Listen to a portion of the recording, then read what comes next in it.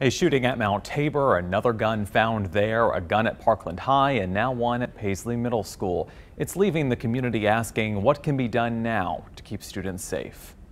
Winston-Salem Forsyth County School Superintendent Tricia McManus walking the halls of Parkland High School Wednesday. These visits are more honestly to get a pulse. Right now, the district is doing an assessment of school needs, but parents have been flooding the district's Facebook page wanting something done now. How would change work? The superintendent can make temporary rules like clear bags at events, but the school board makes policy changes involving funding, which comes from the Board of Commissioners.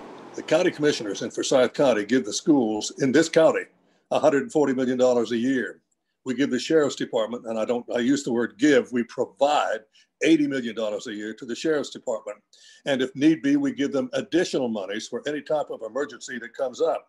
We're doing that. Board Chair David Plyler says they are committed to stopping the violence. The school board, the commissioners, the sheriff's office, we're all together singing from the same songbook. Some parents have suggested a clear bag policy or metal detectors, which would require funding. But there's an agreement that change needs to happen, including from the district attorney. You know, we stand with the school system, we stand with the superintendent, and we will do everything we can in our powers to be sure that people know and trust that the schools are going to be a safe place for kids to learn. And we did reach out to every member of the Board of Education via email and called the school board number to get their comment on the issue.